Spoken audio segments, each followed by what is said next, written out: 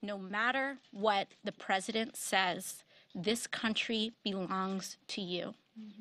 And it belongs to everyone. New York's Alexandria Ocasio-Cortez standing alongside her fellow Democratic Congresswoman, the four, all women of color, the target of President Trump's remarks, widely considered a racist attack. All I'm saying that if they're not happy here, they can leave. The president says he has no regrets and defended his statements that began with tweets over the weekend telling the four congresswomen to go back where they came from. But three were born in the U.S. and the fourth has been a U.S. citizen for 20 years now. One of his tweets during their news conference this evening calling them pro-Al-Qaeda.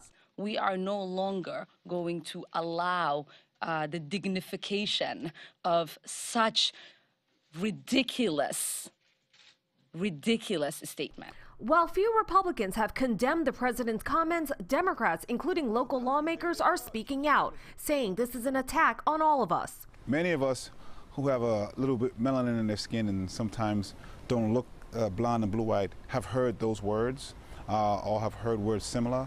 I know I have as well, and so we know what they mean.